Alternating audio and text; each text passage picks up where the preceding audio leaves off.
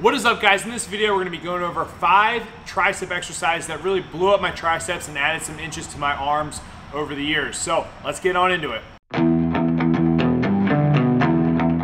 What is up, my friends? Coach Joe here at the Lions Den, located in Colmar, PA, strength and conditioning facility with a spice of strongman training in there. If you guys are coming to this video, hopefully you watched my previous video on bicep training and the exercises that have really helped increase the size of my arms. I'll put the link right up here. So in this video, we're just gonna dive into my top 5 exercises for the triceps. So it's called the triceps because there are 3 heads to the triceps. We have our lateral, our medial, and our long head of the tricep. And the way that we can hit the different heads of the tricep is through different range of motion with the shoulder, as well as different exercises I'm gonna cover right now. The first exercise on my list when it comes to tricep growth has to be the skull crusher. And typically when I do this exercise, I like to use the easy curl bar just because it takes a little bit of pressure off of my wrist personally. And when doing this exercise, when I'm bringing the bar down, I like to go past my head and almost a little bit behind my head, which just allows for more range of motion in the movement coming from the shoulders. And more range of movement, we're gonna hit the long head of the tricep just a little bit more. And as I bring it back up, I don't lock it out all the way, and I almost have my elbows bent slightly. This is mainly just to keep time under tension with the muscle, and like I said, just trying to activate that long head as much as possible.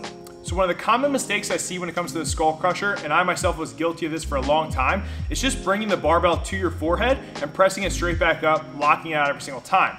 Now the reason that we want to try to stay away from this is just to have more time under tension without that lockout, and also just getting more range of motion for the long head of the tricep.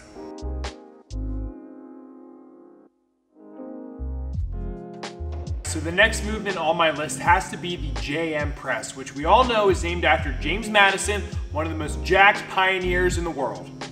Kidding, completely kidding. It's not James Madison at all. So the JM press is basically a skull crusher and a bench press put together. And typically when we do this movement, we want to take our thumb out of the equation and go with a thumbless grip on the barbell.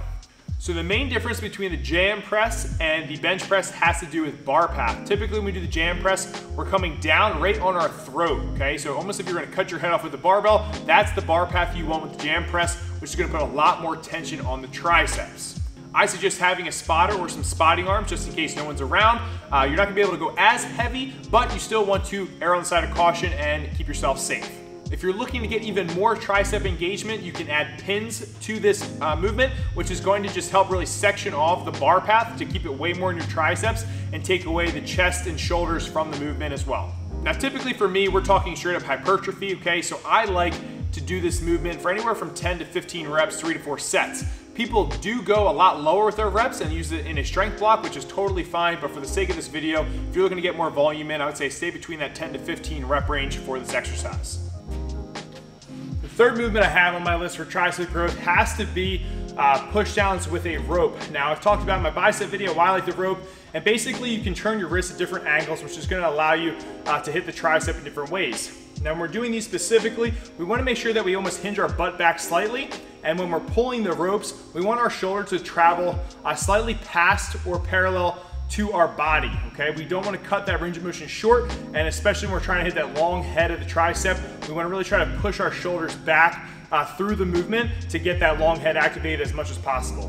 When it comes to this exercise, I like a little bit more volume, so I'm gonna do 3 to 4 sets from anywhere from 15 to 20 reps. I feel like that's the sweet spot for me, but play around with it and see what works best for you. One of my favorite movements when it comes to tricep growth, even upper body growth, has to be doing dips. These are foundational movement that are just in my programming ever since I was a teenager, and I'm sure you guys at some point in your training have done dips. So I like to keep dips in my regimen, throughout the year. You can add weight to these, okay, by using a belt, whatever. But typically the rule of thumb here is that in order to activate more triceps, we want to kind of press our chest through on the movement, and that we want to kind of get about parallel or slightly below parallel so that we're feeling it more in the triceps instead of pushing more of a lean forward and feeling that more in our pecs. So for me, I don't like to go too deep in these because then I actually feel it in my shoulders, but everybody's different. So I'd say rule of thumb, parallel, slightly below parallel, 3 to 4 sets, anywhere from 8 to 15 reps, I feel like is gonna be the bread and butter for this movement. All right, last movement, and this is gonna be for just a burnout at the end of the session. We really like doing banded kickbacks here. Now for this exercise, what you're trying to do is just literally just obliterate the rest of the tricep and finish up your session. So we like cranking these out for about 3 to 4 sets, 20 to 30 reps, just all out, kicking them back as hard as you can. No rules, take no prisoners, put the blood in the tricep, finish it out. Shouldn't be able to do anything when you're done with this exercise, and it should just be a wrap for the whole session. If you don't have a band, you can easily substitute this with a cable machine. Just do one arm, switch to the other arm, and then bang out your sets and reps, and voila, your triceps are fried. So you guys have it. Wrapping up this video, giving you guys some exercises that have worked really well for me and my clients, but interested to know what you guys have to say. So drop below in the comment section tricep exercises that really have helped increase the size of your triceps. Hopefully you guys checked out the bicep video that I put out before this one, but I think between those two videos you have some great information to help grow your arms to that next level. So if you guys enjoyed the video, make sure you give it a thumbs up, make sure you subscribe to the channel, and until then guys, stay lean, mean, strength machine. I'll catch up with you guys next time. Peace.